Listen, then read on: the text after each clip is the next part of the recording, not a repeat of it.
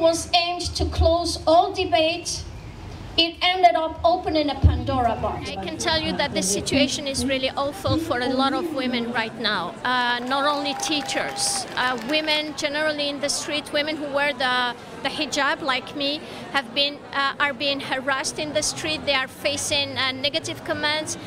If you go to social media, I'm sure you're going to see a lot of those negative comments. So they are overstressed, they are delusional, they are like, everything they're facing right now is not really positive for them. This is totally irrational because there's meant to be a problem here, and there isn't a problem. There's a solution to this non-problem, which is itself a big problem because it's going to create deep division, a sense of alienation among the populations that this is aimed at. They're not going to feel we're not accepted in Quebec. Anybody who come along and say, you know, you guys, you think you're Quebecers, but you aren't. You turn against this awful society, either leave it or oppose it, or you know? And it's just a very, very bad development for our society. We haven't seen such a rise in Islamophobia, anti-Semitism, or plain racism as we see nowadays in ages.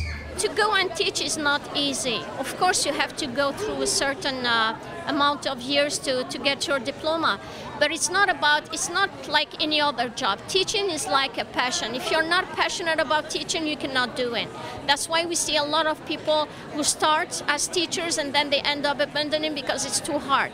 We still think that it's worth it to be a teacher. But to ask those women to pick between their identity and the job they're most passionate about is totally unfair. Nobody would have to pick between their identity and their job. Nobody. When I work, I have to follow the rule of my work and give the right information. When I'm an educator, I have to follow the education program. I'm a teacher, I have program to teach so the kids doesn't see what you have on the head, but what you have inside as a person. That's what the people doesn't see. We are doing exclusion, and those women are living like a depression, and their family are affected by this law too. When the woman cannot find a job because she wears a hijab. I think we'll eventually get rid of it, partly because if you look at the polls, the younger people are less for it. People who actually met Muslims or immigrants are up for it. So in the long run, we're going to get rid of this. But the question is, if it stays a long time, how much damage is it going to do? So the faster we can get rid of it, the better. If they refuse to remove their scarves.